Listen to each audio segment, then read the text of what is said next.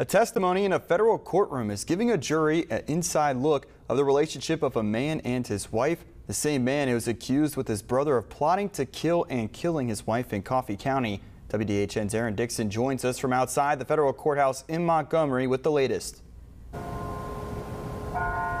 And Michael, a longtime friend of Jason Starr and Sara Starr, took the stand, and at one point he said he heard Sara say, "He is going to kill me." Now, Jason and his brother Darren are on trial and are accused of plotting to kill and killing Sara Starr in November of 2017. The longtime friend said that his wife became best friends with Sara and would hear bits and pieces about Jason and Sara's marriage.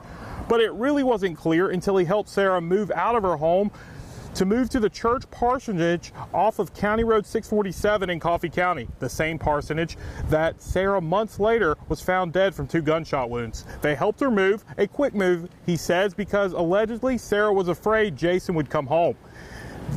Then, when they moved into the parsonage, Jason showed up, trying to go up to the stairs to see his wife, but he was stopped by the longtime friend who told Jason not to go inside to see him. He says that during the meeting with Jason, Sara was observed to be shaking, crying, and, quote, completely broken down, end quote. Jason eventually left the parsonage, and the two later divorced. The family friend says Sara said multiple times to him that he meaning Jason, was going to kill her.